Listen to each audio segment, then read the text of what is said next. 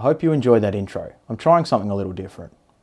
I'm not going to lie, I never really enjoyed Corsair's mice design. They always seemed a bit too small or odd shaped for my liking, but that is until the Corsair Nightsword hit the market, which piqued my interest and ticked enough boxes for me to want to get it and check it out.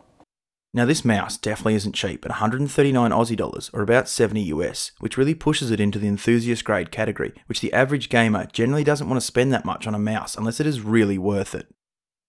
I've currently been using the SteelSeries Rival 310, which has been as close to perfection as I could personally want from a gaming mouse from all that I have tested so far, but unfortunately it is plagued by the well-known issue of the side grips being poorly glued on, which affected the first batch of these and annoyed me enough to end up trying something new instead.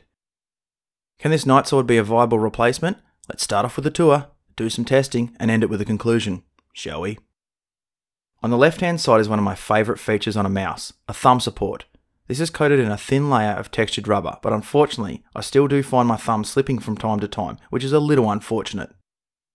Just in front of that is a sniper button, which I found was positioned a little bit too far forward for me to press easily, especially since the side grip is angled out, which points my thumb away from the button, so I have to do an awkward thumb bend to press the button down properly, which weakens my grip on the mouse and of course affects my aim. This could easily be solved by having the button protrude out a little taller or shaving the thumb grip down to be flush with the rest of the body, but this is just for my hand and grip style, so your experience may vary. The two side buttons are nice and clicky, both positioned well to reach, large enough so they are easy to find, and you can feel the split in the middle to distinguish between the two. On the right hand side is more of that rubber texturing, which I also found a bit too smooth for me to maintain a consistent, strong grip. Out the front is a 1.8 meter braided cable terminating into a quite large Corsair branded USB 2.0 connector, so you definitely know which one is the mouse when it is plugged into the back of your computer. The left and right mouse buttons are separated by the scroll wheel in the middle, concaved so that your fingers rest nicely on top, and of course are satisfyingly clicky, featuring Omron switches rated for 50 million clicks. Speaking of the scroll wheel, it is well positioned, made of plastic but with a nice rubber coating, has well-defined scroll steps and a decent actuation I would rate on the, no pun intended, slightly stiffer side of things. Just behind that is the two buttons that annoyed me the most at first, as by default they are set to change your Corsair IQ profile, not your DPI, which at first confused me as I had recently been messing around with switching my DPI, but it makes complete sense to me now. The reason it makes sense is the two buttons to the left of the left click are the DPI switch buttons and are conveniently placed, or so I thought, in perfect reach, to give them a quick tap with your index finger, which is so much easier and faster than doing the weird worm finger action to reach behind the scroll wheel that I find I have to adjust my hand to do properly. Unfortunately, I've since found that during intense gunfights, when I'm whipping the mouse about, I have a tendency to hit the DPI button on the side of my keyboard, which completely messes with my aim, and this seems to happen a lot. The palm area is also coated in a thin layer of textured rubber, which I find a bit more comfortable for my palm than just plain old plastic. There is also the Corsair logo present here that is RGB and one of 4 customizable lighting zones. The other 3 are the front 3 cutouts, the scroll wheel, and at the back under the palm area. We will talk more about lighting shortly. On the bottom is 5 various sized Teflon feet, which do an excellent job of helping the mouse to do some of the most seamless gliding I've ever experienced, so top marks for their implementation.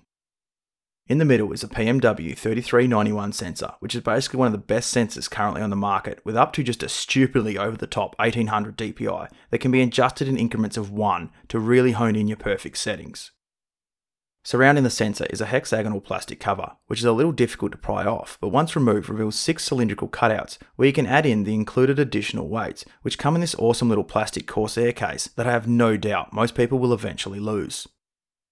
The 3 solid weights are 4.5 grams each, and the 3 hollow ones are 2.8 grams, which leaves a huge amount of customization in your hands to really tailor this mouse to your needs.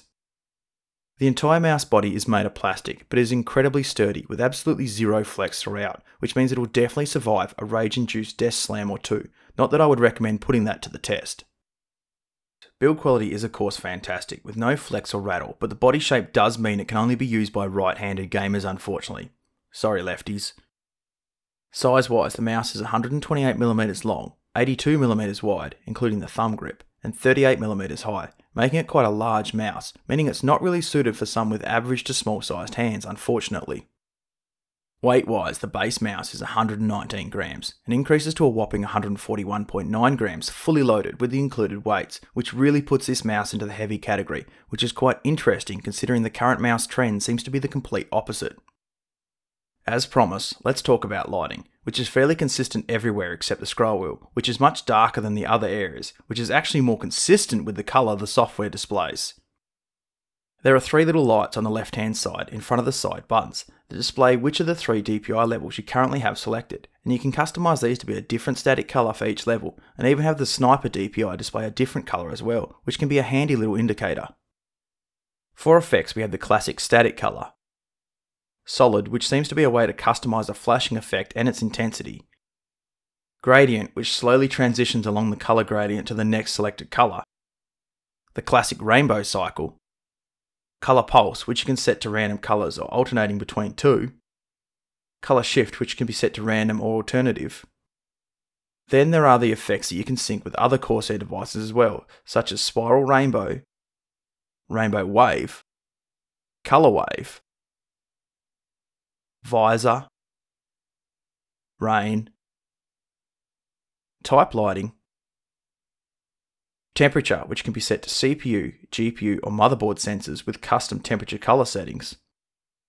And of course, colour shift, colour pulse and static colour can also be linked. Okay, that's the boring specs and junk out of the way. Let's get on to the testing portion of the video. First up is a bit of fast-paced aim training against some bots in CSGO. Before moving on to the toxic environment that is multiplayer in Modern Warfare, but we aren't here to talk about brain cells lost while testing this mouse out. So how was it? Good copy. Cluster strike is go for launch. Burn it all. The sensor is fantastic, never letting me down and staying on target when I could actually aim, but there is something a little off about the mouse body for me, and I found it just didn't feel completely natural in my hand and got uncomfortable after an hour or more, but it could be the fact that I kept adjusting my grip as my fingers consistently slid out of position. Software is up next, and let's just say Corsair IQ is the most over-engineered, unnecessarily complex software the average gamer just doesn't need, when you only really want to just dial in a few DPI settings and a colour profile or two. The first option is profiles, which you can obviously switch between profiles, link a profile to a specific program, customize the profile icon, change the background image and blur it, or change the transparency of the tabs. Are you starting to see my point yet? Next up is actions, where you can create overly convoluted macros or remap all mouse buttons except the left click.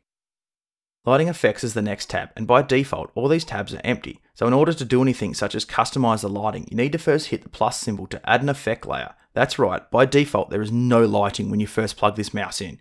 Why complicate this stuff more than it needs to be, Corsair?